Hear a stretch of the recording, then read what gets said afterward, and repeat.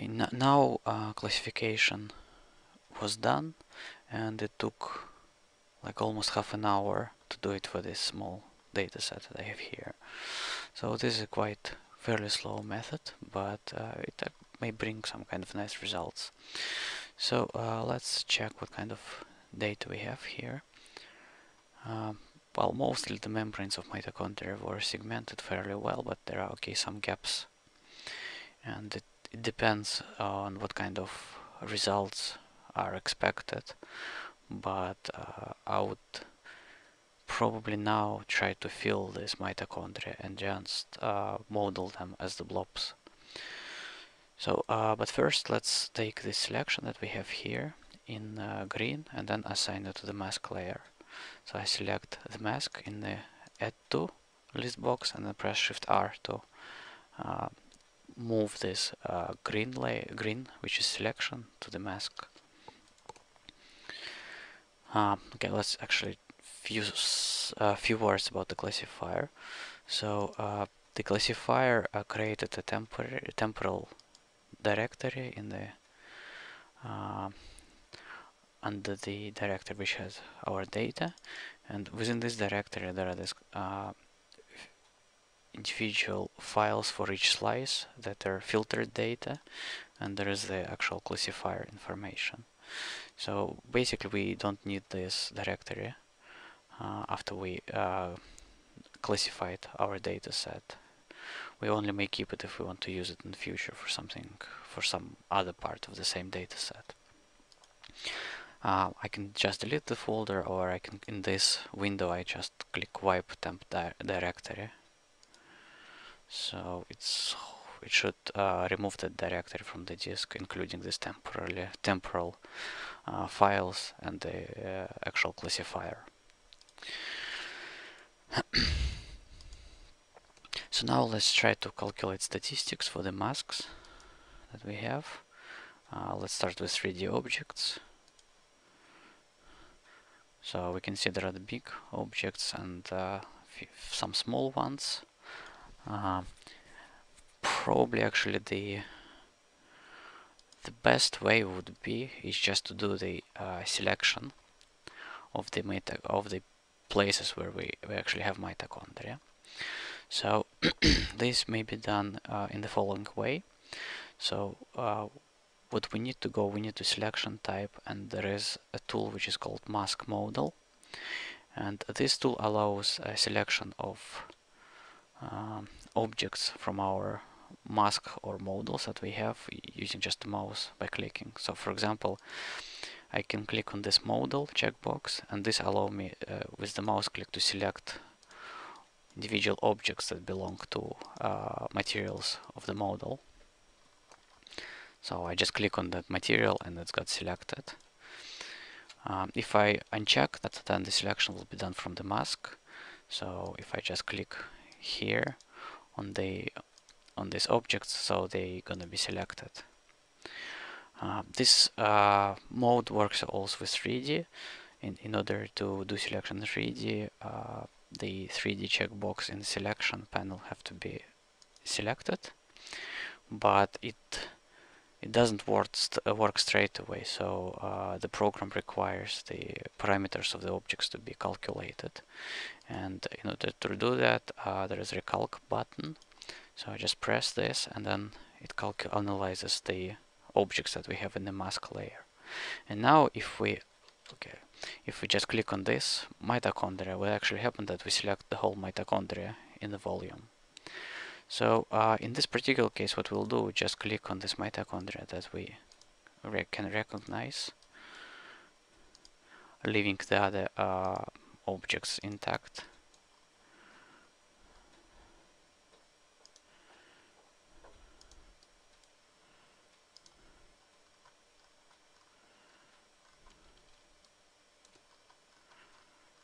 Okay.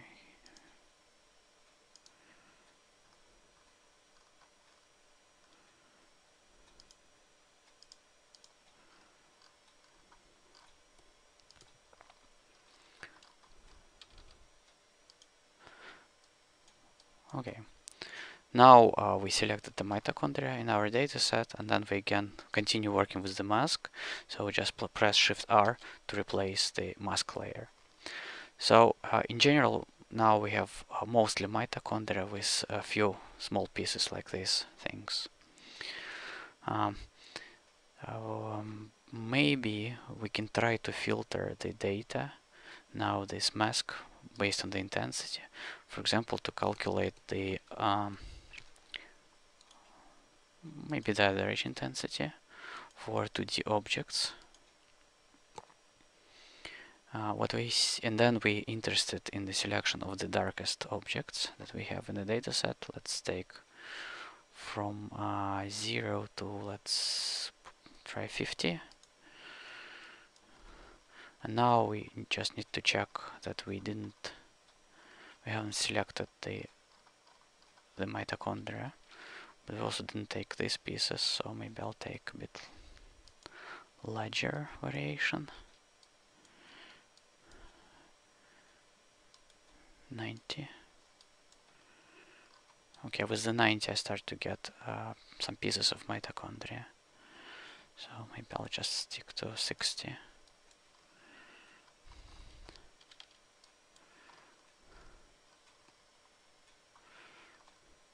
And then I'll press Shift S to subtract that. Okay. Then, because I want to make the blobs out of this mitochondria, so what I'll do, I'll just select all the mask, selection, all frames, add. Now they selected. Now I will fill them by pressing Shift F, fill the holes. But you can see that they're still kind of not really that well filled, especially like in this mitochondria.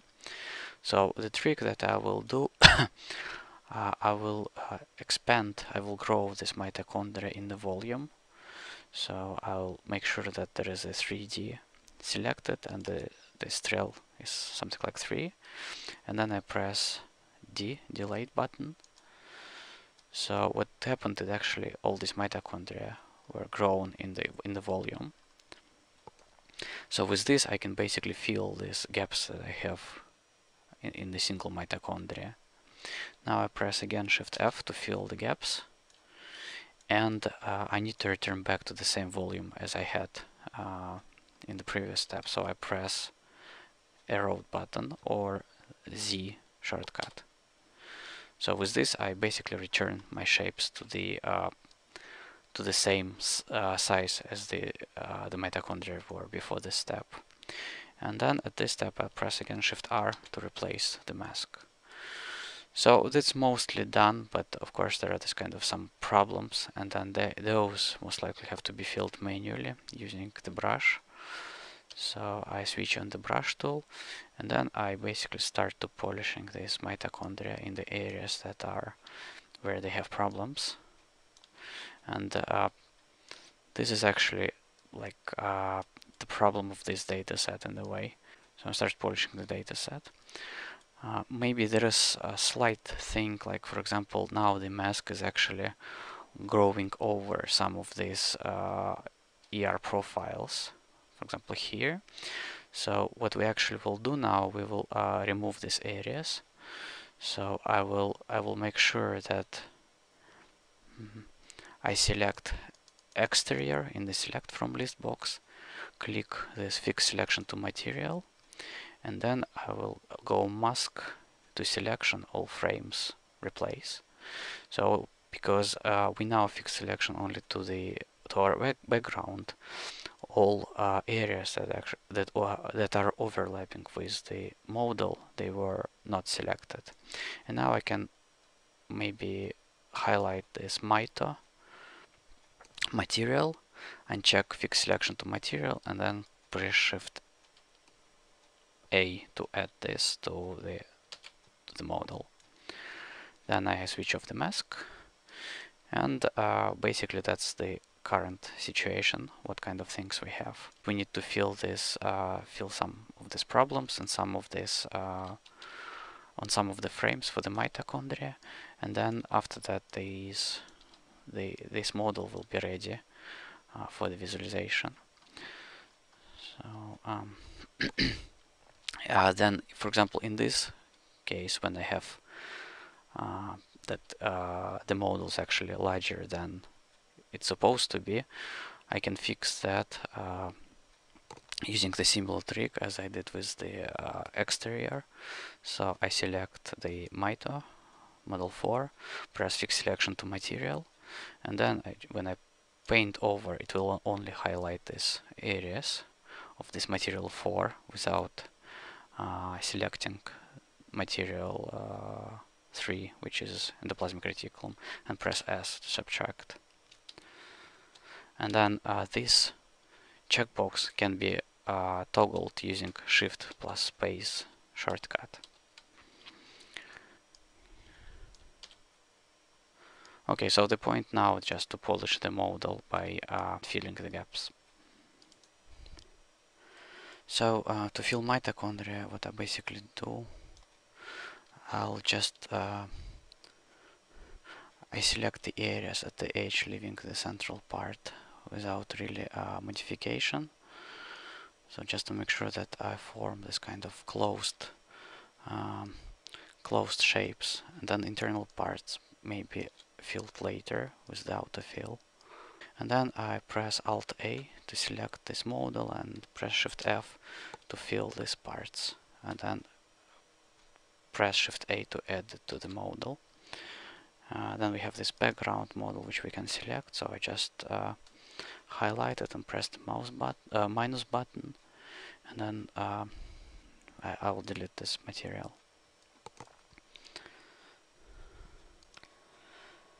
Okay, so it took me almost maybe half an hour or like 25 minutes to get this mitochondria filled, but there are of course still quite many problems. For example, like these areas which kind of do not belong to the mitochondria, so we should get rid of those. It's fairly easy to do. So what we need to do, we again go to the mitochondria, make new selection, or press Alt A. Just make sure that the mask is switched off, because if the mask is on, then the Alt A will preferably select the mask. So if the mask is off, then the Alt A shortcut will select the currently selected material. Then what we'll do, we again make sure that the 3D box is checked on. So we will erode or shrink in 3D the current selection that we have, pressing this button. So you can see that the selection became smaller, and then hopefully we'll be able to remove these areas that do not belong to the mitochondria. Then we probably need to do it again. So now we have these blobs, mitochondrial blobs, and just to return back to the same size, we need to do twice dilation, once, twice. When it's done, we can now press Shift R to replace the mitochondrial model with this new one. So basically mitochondria now thresholded, except the few areas which were filled somewhere here. So you can see that there are some kind of gaps that should be between the mitochondria. They actually may be filled, or there's this kind of tight area in here which ended up to be filled. So depending how precise you want to be, you may need to kind of open this up. Oh, there's a slight problem in this place, so we just briefly fix that.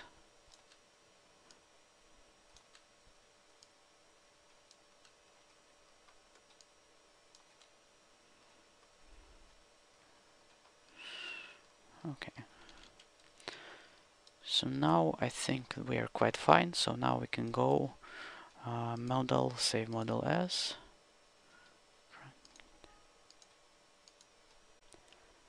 and save model as a mirror mesh for visualization.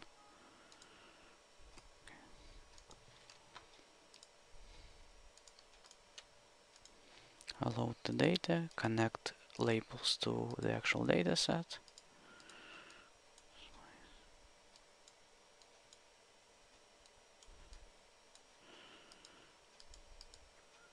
Make a surface generator module.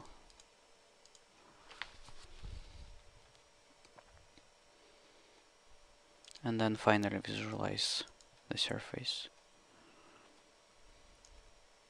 Okay, so basically what we have here, we have 4 materials. The yellow are lipid droplets, the blue ones are mitochondria, the green is endoplasmic reticulum, and the reddish one is the nuclear envelope.